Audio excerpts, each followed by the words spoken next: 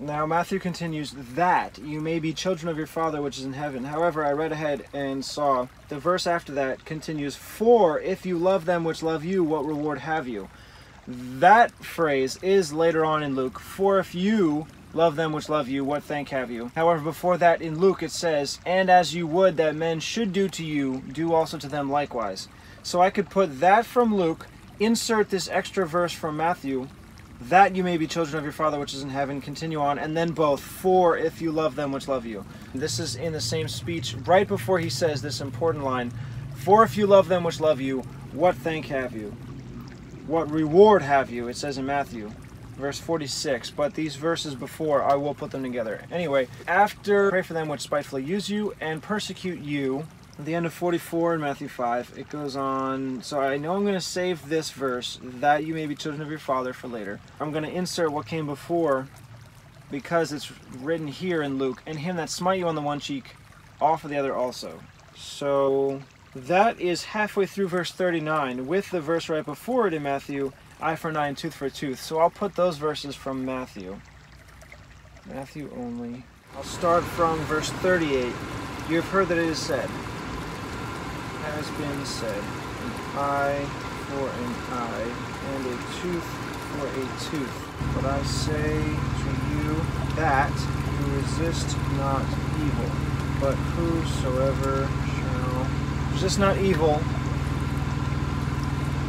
whosoever shall smite you on the weak cheek. This whosoever shall is equivalent to, and to him that smite you on the one cheek, from Luke. So which should it be? To him that smites you on the one cheek, or to whosoever shall smite you on your right cheek? To him or to whosoever? I think whosoever is definitely more encompassing. If I have the choice between him that smites you or whosoever shall smite you, I do want to go with whosoever. Maybe it's just a product of my time, but it does seem more inclusive, so I'm going to go with that. Although in Matthew it says, to whosoever shall smite you on the right cheek, turn to him the other also. They both say him at some point or other in this verse. Luke says it earlier, and then just offer also the other, not to him, just offer. Matthew says, whosoever, offer to him the other. So I could totally cut out him, or I could have him twice at the beginning and end. I could say, whosoever shall smite you on the one cheek, offer the other also. Therefore making it very clear, even if a woman smacks you, still be forgiving, be good, respond with love. I mean, don't be submissive. It's not good for someone to violate your right to life or liberty or property and just smack you because they want to, but in the spirit of forgiveness, to show them that you mean no ill will, that it's not just get even whenever you can. Forgive, show that you are loving in that manner, that you want the best for them, even if they hate you and they want evil for you. I think I'm going to cut out the hymns. I'll have it whosoever from Matthew for the first part, and then I'll have, instead of turn to him, the other also, I'm going to say offer also the other. Because it's not just the point. What he's really saying, what he's getting across is, I guess, don't just defend yourself and fight back. Instead, make yourself available. Open up a blind spot, a weakness that they can easily attack you, in hopes that it will cut through their heart and see if you're not being malicious.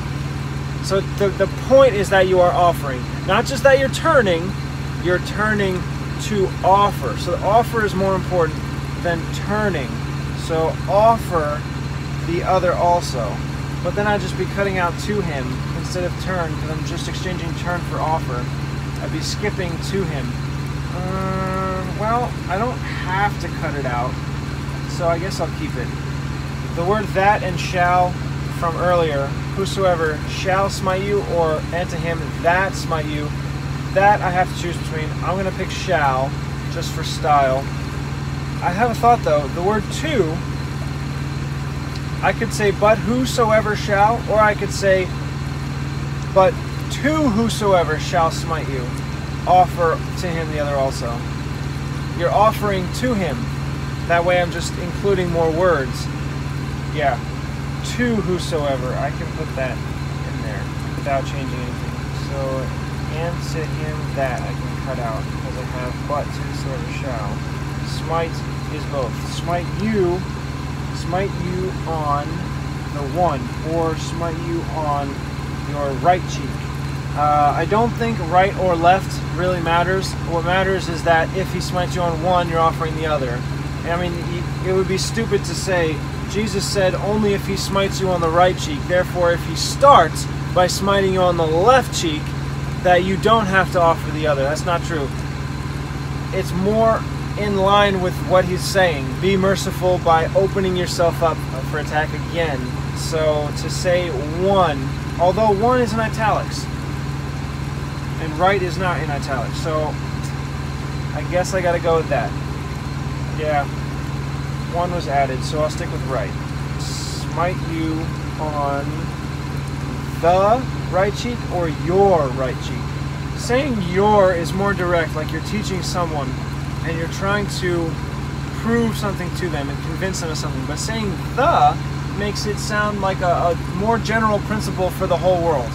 Whosoever shall smite you on the right cheek. It's talking to everyone. If I say your right cheek, it's more specific. So, well, I guess if it's more specific, that might help people pay more attention to realize, yes, he is talking about me as well. Yeah, I'll stick with your instead of the. Your right. So your right is Matthew only instead of the one. Now, realize I'm going against what I would have originally picked just for the sake of what is most clearly written here. I wouldn't have put it this way, but I am because I care more about what is actually being said than what I want to say. On your right cheek. Cheek is both. Matthew has a comma, and then turn to him the other also.